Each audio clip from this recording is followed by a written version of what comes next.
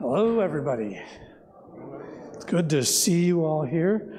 God be with you in your worship tonight. May your presence here be a blessing to you as I am confident God has something good in store for you from His Word, or some encouragement, some direction for your life. There's always the message of forgiveness that comes with receiving the Lord's Supper. So whatever brought you here, or whatever you may be expecting, I just pray God's blessings on that. And how great to see a children's choir tonight. We're so glad to have that resuming, and it's great, kids, that you're here. Oh, and Mr. Wook decided to come back. You survived your cross-country drive, huh? I did. Very good. I'm glad to see that. All right. So if you are a member of St. John's, don't forget to take one of the white attendance cards and let us know that you were here tonight. And if we have some visitors, no doubt with our school kids here, we have some guests among us. You'll notice somewhere near you on the back of the pew, there's a blue card that looks like this, says guests on the top. We'd really love to know that you have joined us tonight. So if you'd fill one of those out, and as you leave church tonight, you'll see there's some offering plates on the table back there, and you can leave your card in the offering plate. And of course, members of St. John, do remember to worship and honor God with your offering this evening. If you have not mailed it or done it online or some other way, which are all great, by the way.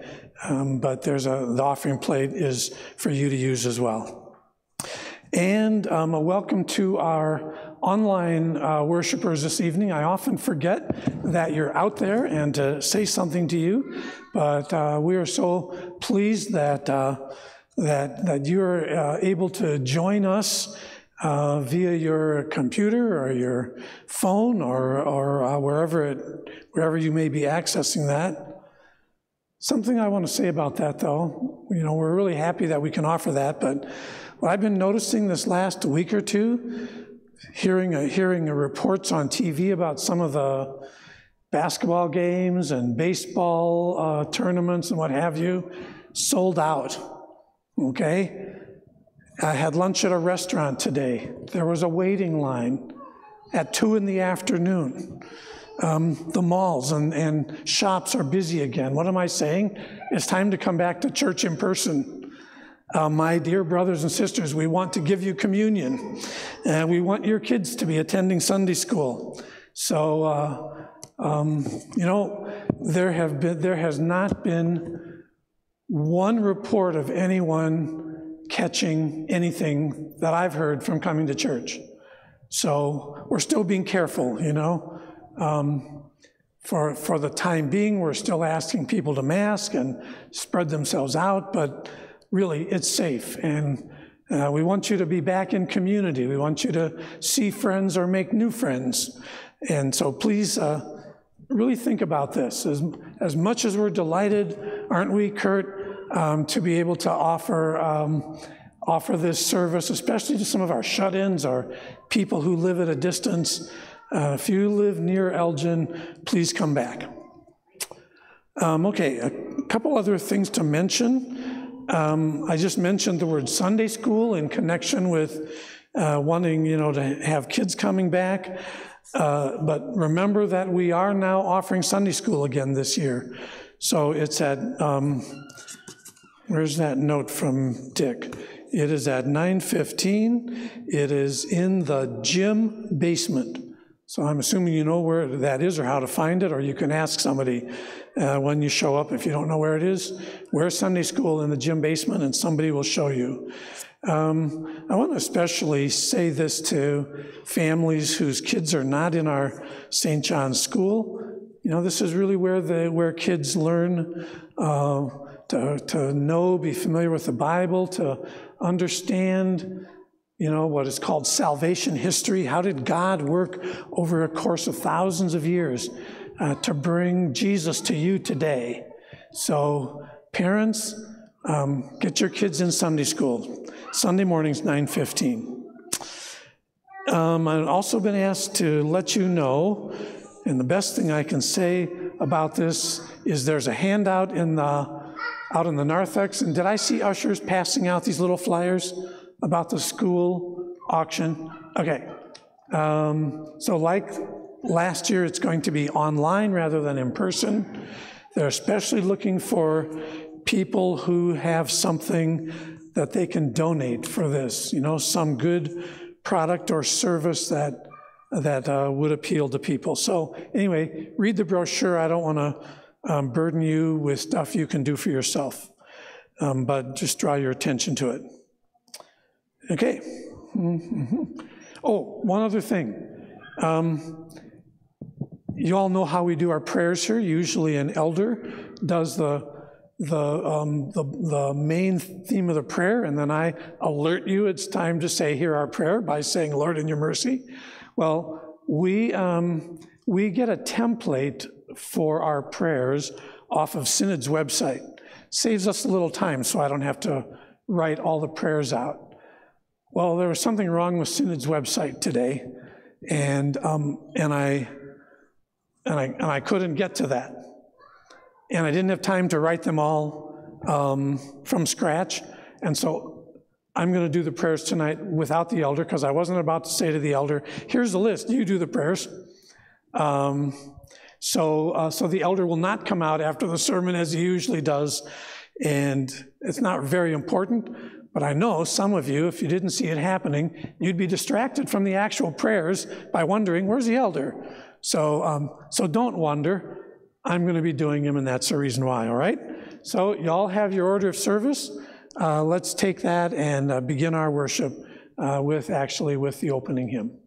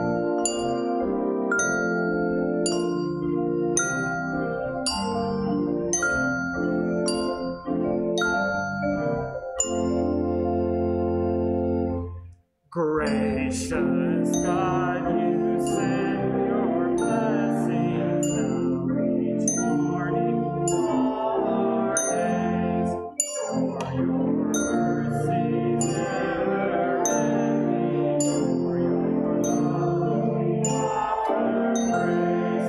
Lord, we praise that we, your people, through your gifts of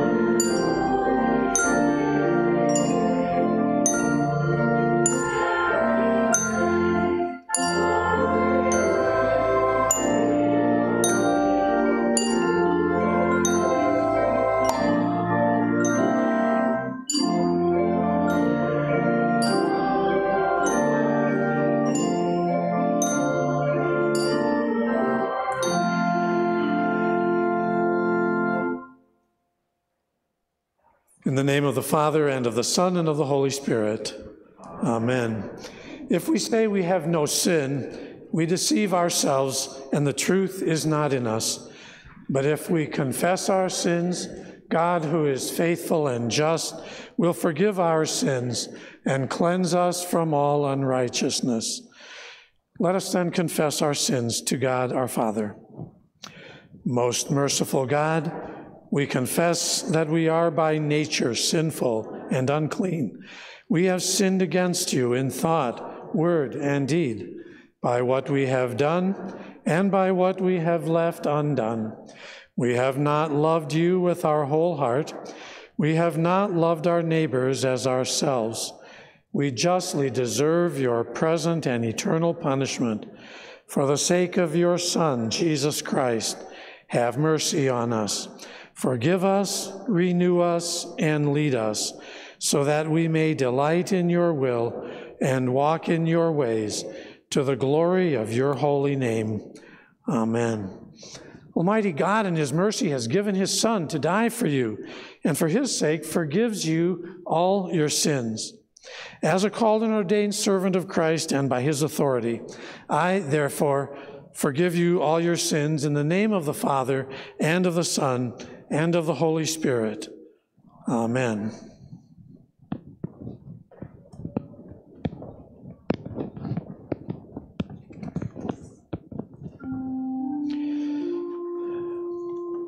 In peace, let us pray to the Lord. For the peace from above and for our salvation, let us pray to the Lord.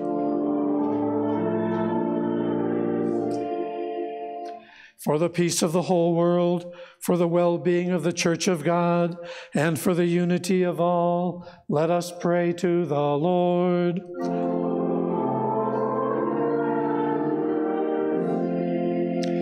For this holy house, and for all who offer here their worship and praise, let us pray to the Lord.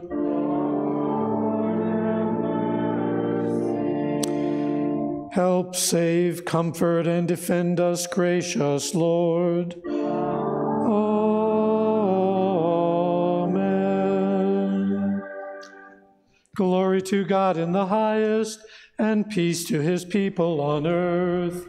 Lord God, heavenly King, almighty God and Father, we worship you, we give you thanks, we praise you for your glory, Lord Jesus Christ, the Son of the Father, Lord God, Lamb of God, you take away the sin of the world. Have mercy on us. You're seated at the right hand of the Father. Receive our prayer, for you alone are the Holy One. Lord, you alone are the Most High, Jesus Christ, with the Holy Spirit, in the glory of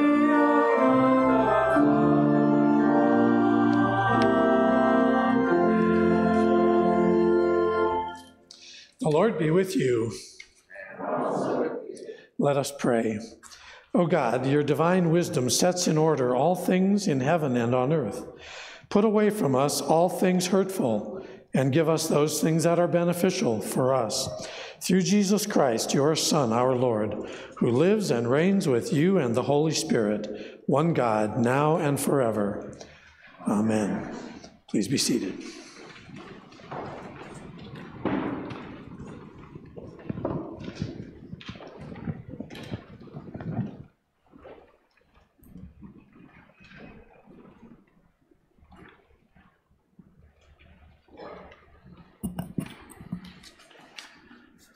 The Old Testament reading is from Ecclesiastes, the 5th chapter. He who loves money will not be satisfied with money, nor he who loves wealth with his income. This also is vanity. When goods increase, they increase who eat them. And what advantage has their owner but to see them with his eyes? Sweet is the sleep of a laborer, whether he eats little or much, but the full stomach of the rich will not let him sleep.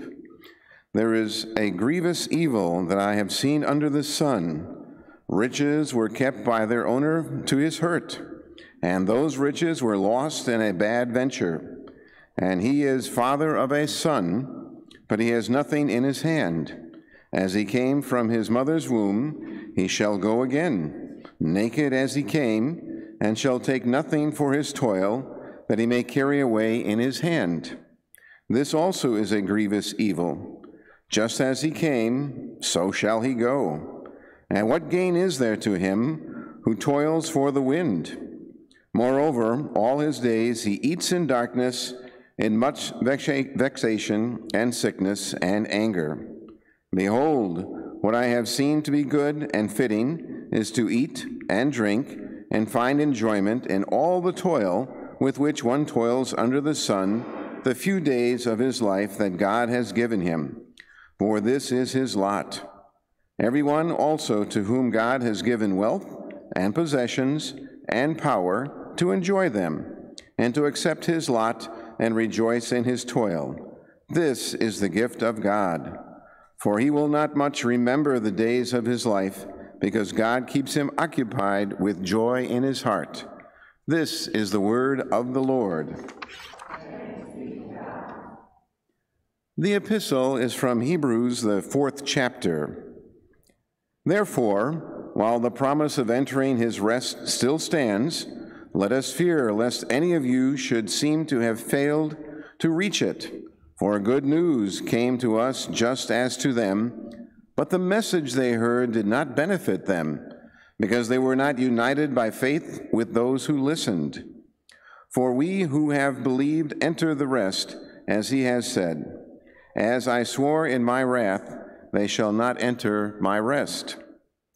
As he has said, although his works were finished from the foundation of the world, for he has somewhere spoken of the seventh day in this way, God rested on the seventh day from all his works. And again in this passage he said, they shall not enter my rest, since therefore it remains for some to enter it, and those who formerly received the good news failed to enter because of disobedience. Again he appoints a certain day, today, saying through David, so long afterward, in the words already quoted, today, if you hear his voice, do not harden your hearts. For if Joshua had given them rest, God would not have spoken of another day later on. So then there remains a Sabbath rest for the people of God. For whoever has entered God's rest has also rested from his works, as God did from his. Let us therefore strive to enter that rest, so that no one may fall by the same sort of disobedience. For the word of God is living and active, sharper than any two-edged sword, piercing to the division of soul and of spirit, of joints, of marrow, and discerning the thoughts and the intentions of the heart. And no creature is hidden from his sight, but all are naked and exposed to the eyes of him to whom we must give account. This is the word of the Lord.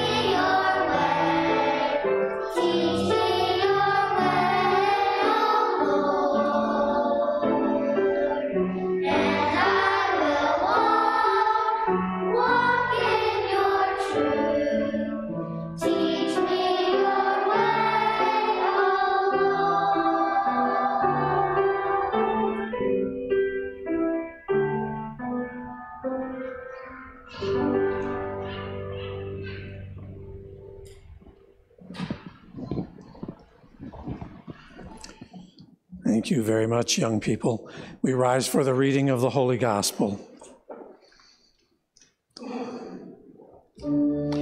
Alleluia, Lord, to whom shall we go? You have the words of eternal life. Alleluia, alleluia. The Holy Gospel according to St. Mark, the 10th chapter. Glory to you, O Lord. Jesus looked around and said to his disciples, how difficult it will be for those who have wealth to enter the kingdom of God. And the disciples were amazed at his words. But Jesus said to them again, "Children, how difficult it is to enter the kingdom of God.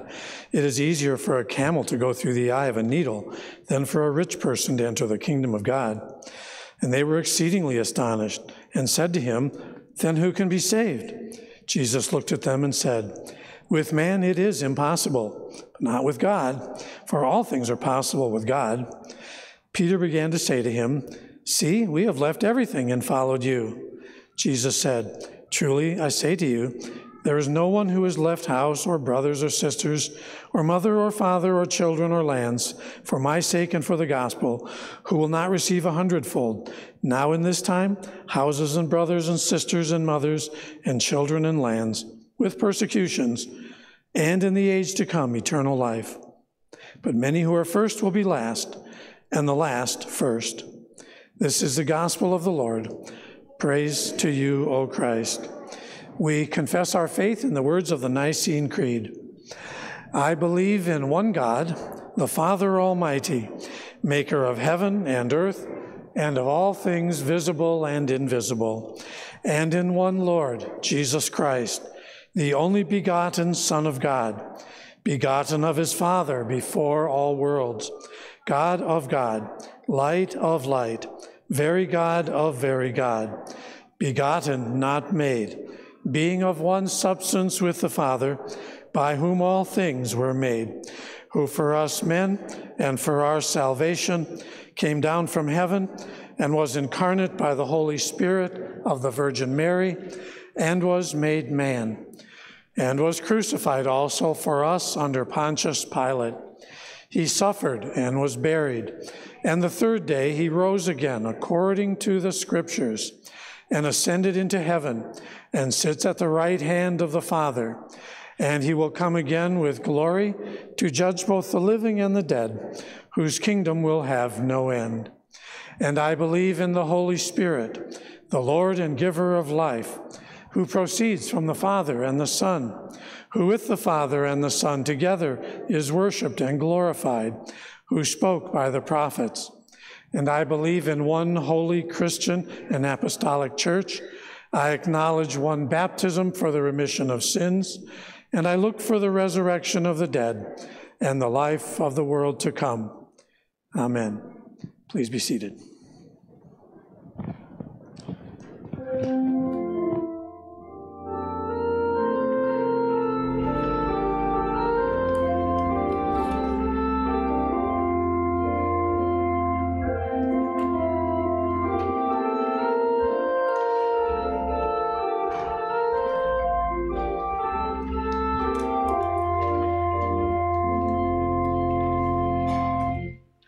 Your kingdom, O God, is my glorious treasure. Your incredible love, its glory exceeds every standard of measure, surpassing all of belief.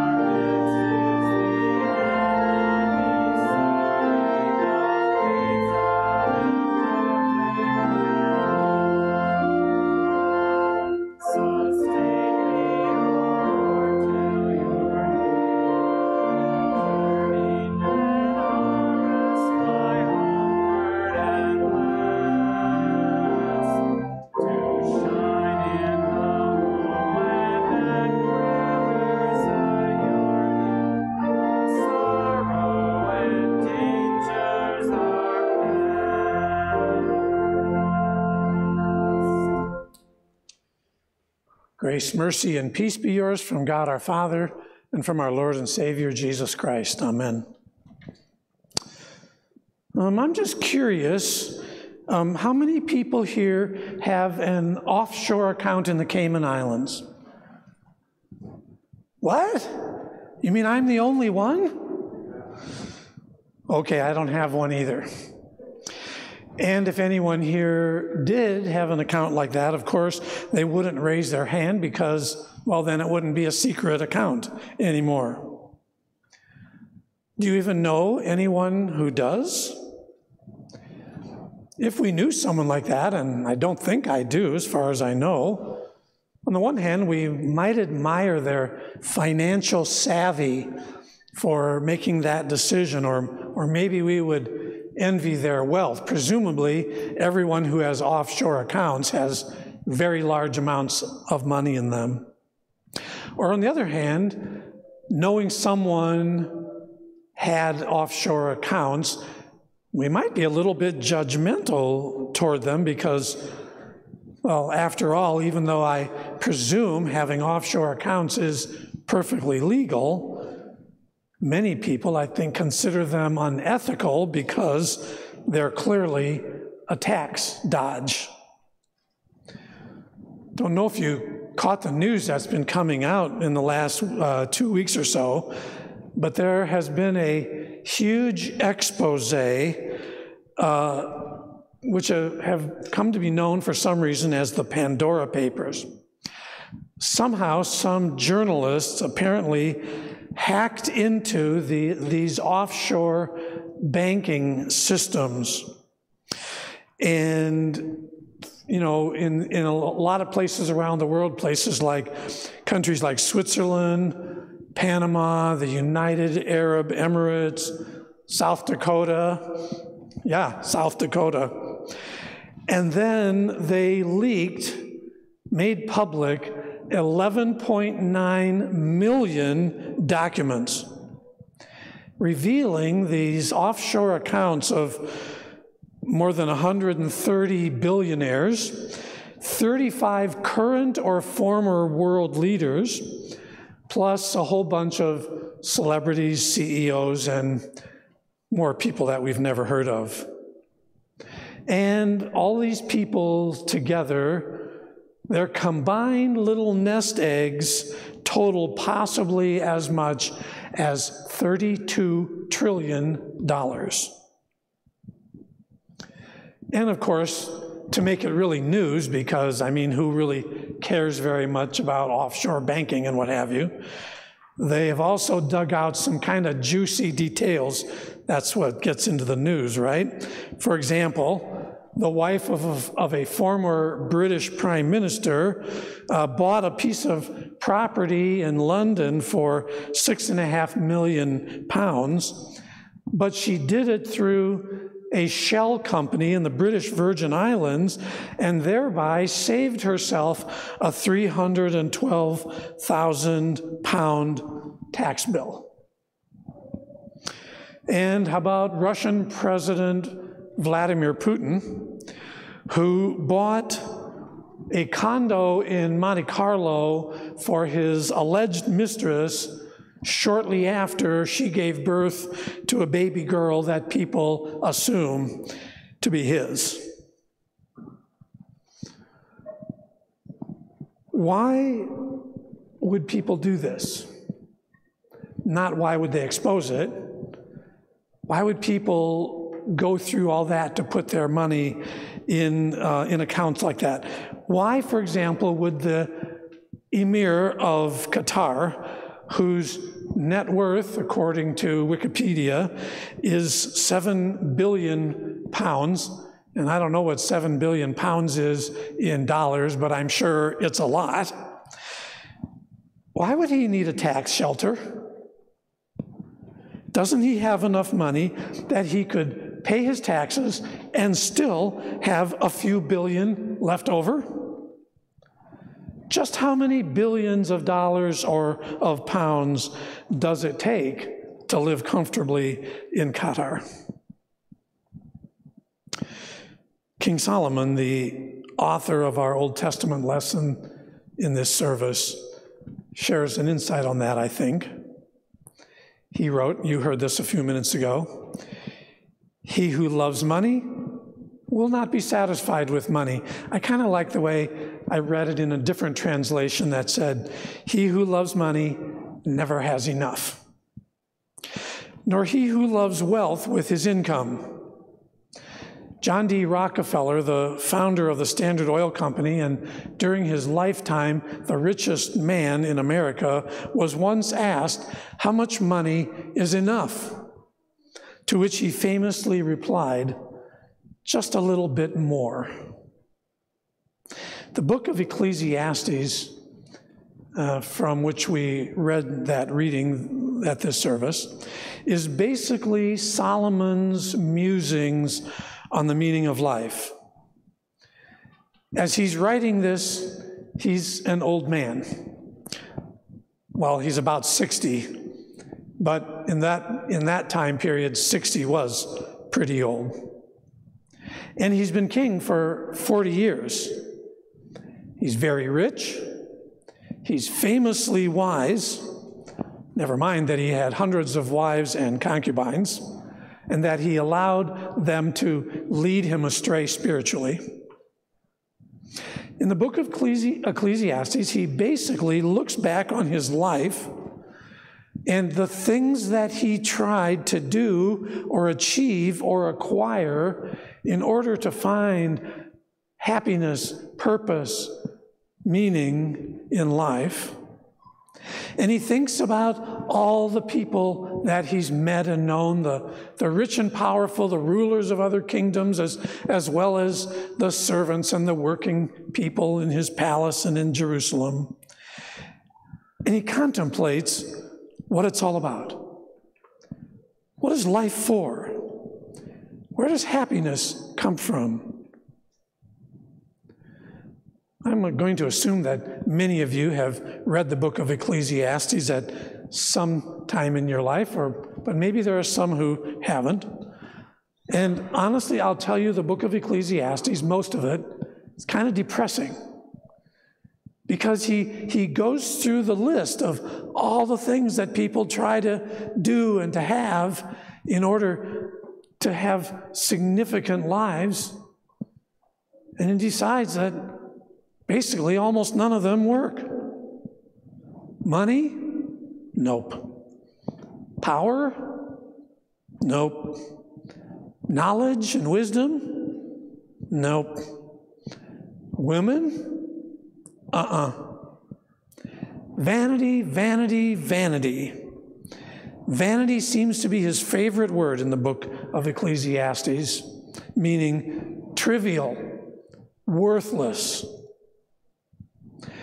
His conclusion, though, on a more positive note, you heard it said a few minutes ago, "Behold, what I have seen to be good and fitting is to eat and drink and find enjoyment all the toil with which one toils under the sun the few days of his life, which God has given him.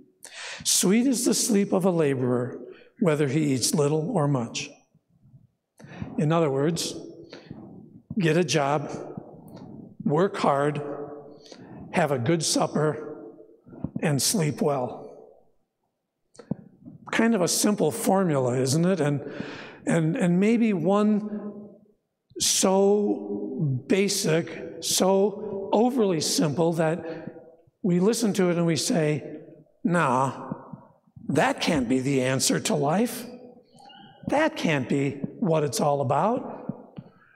And yet, after years and years of studying his own life and the human condition and observing other people, that's Solomon's basic outcome. Get a job, work hard, have a good supper, and sleep well. You know, it's easier to cast a critical eye on the Emir of Qatar or on Vladimir Putin or on any of the other hundreds of people outed in the Pandora Papers for their inordinate love of money. But that fixation is not only a problem for the uber-rich.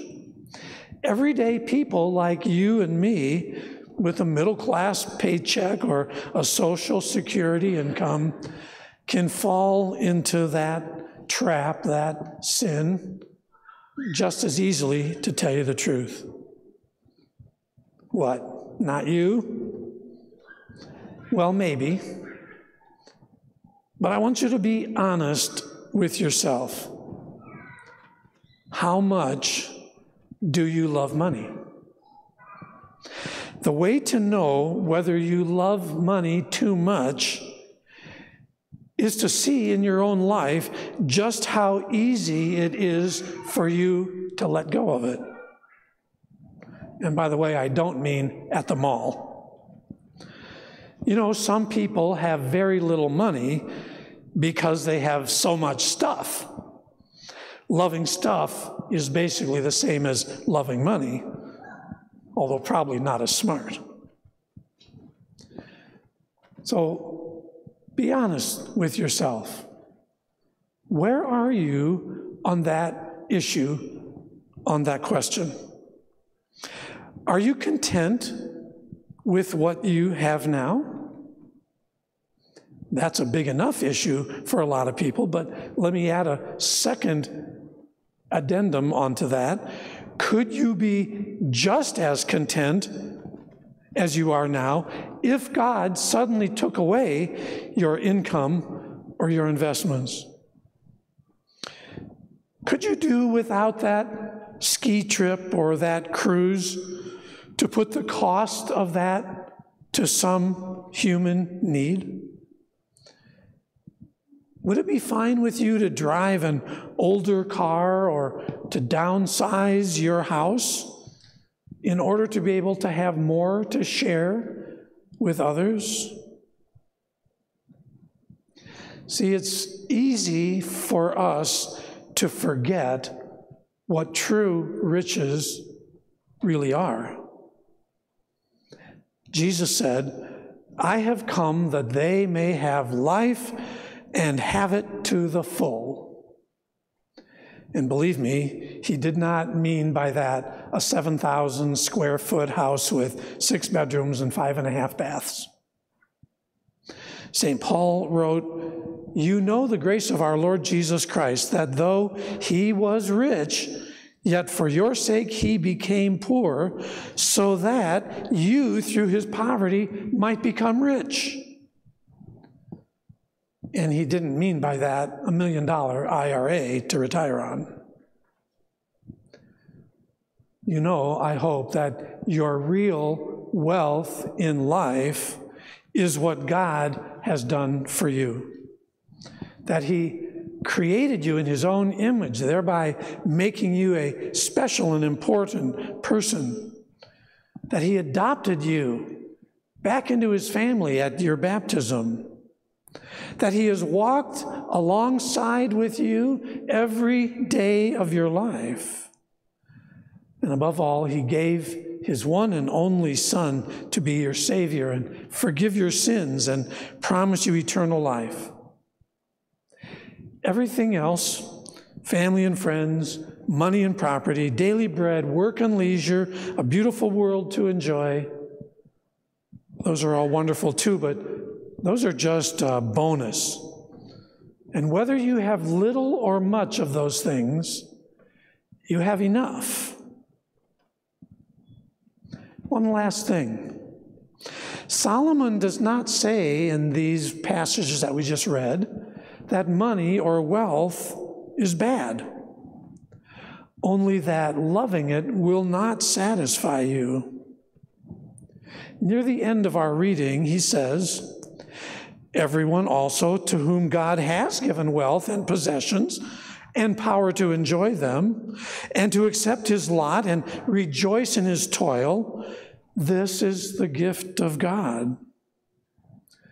Well, you know what? God has indeed been very generous to us. We are abundantly blessed, and I'm not just talking about the spiritual things that we talk about in church. We are abundantly blessed materially, every one of us. This is a gift from God, and we may enjoy it. but always, while we do so, remembering where it came from, and also that it is a trust from God to be used wisely and carefully and compassionately. Remember, you are rich in many ways. Give thanks to God for his divine mercy and fatherly generosity. Amen.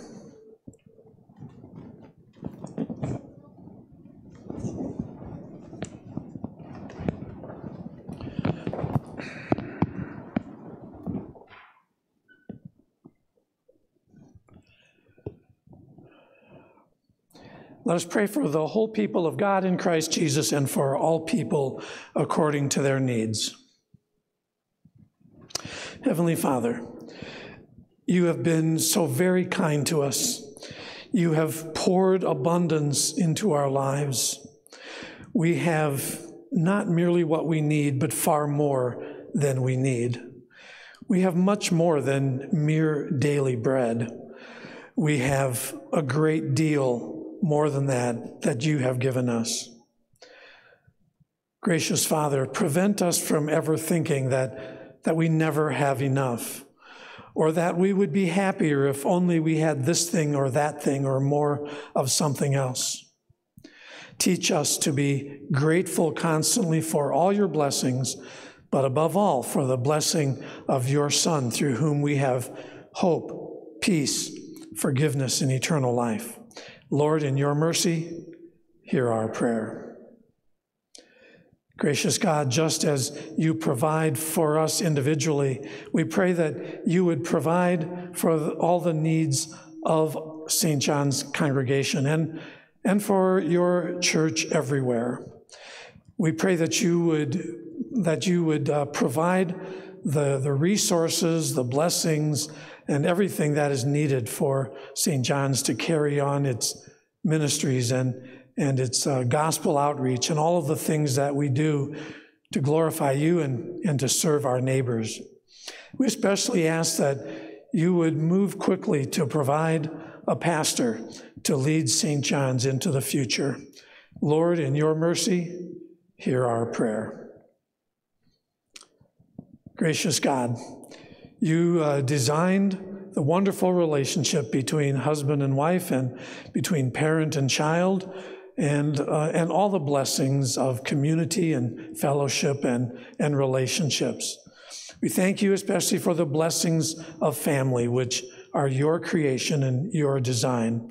We thank you, along with those who celebrate special times in their lives and in their families, especially for Patrick Heffron and Rachel Baumgarten, who were married this weekend, and with Bob and Donna Huffstutler and Dave and Diane Stroyak as they celebrate wedding anniversaries. We pray, Lord, that you would be central in all of these homes and bring great joy and satisfaction as they see your blessings and learn to trust wholeheartedly in you. Lord, in your mercy, hear our prayer. Into your hands, O God, we commend all for whom we pray, trusting in your mercy, through Jesus Christ our Lord. Amen. We rise and continue with the order of service on page 6.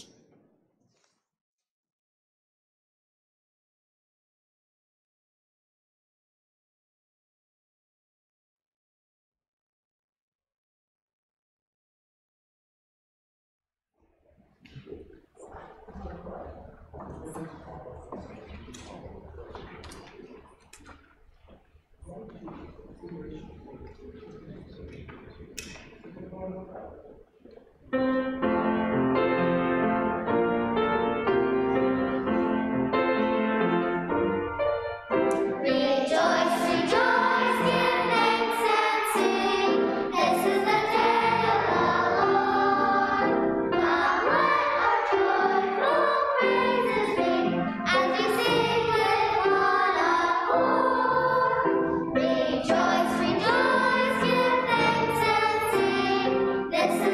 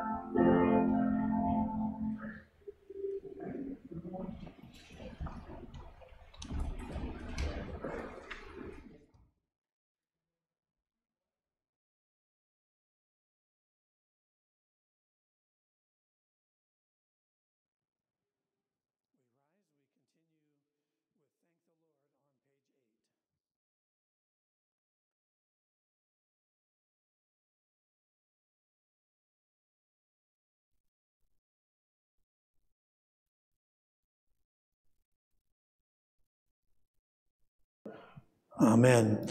And now may the Lord bless you and keep you. May the Lord make his face shine on you and be gracious to you. May the Lord look upon you with favor and give you peace. Amen. Go in peace. Serve the Lord. Thanks be to God.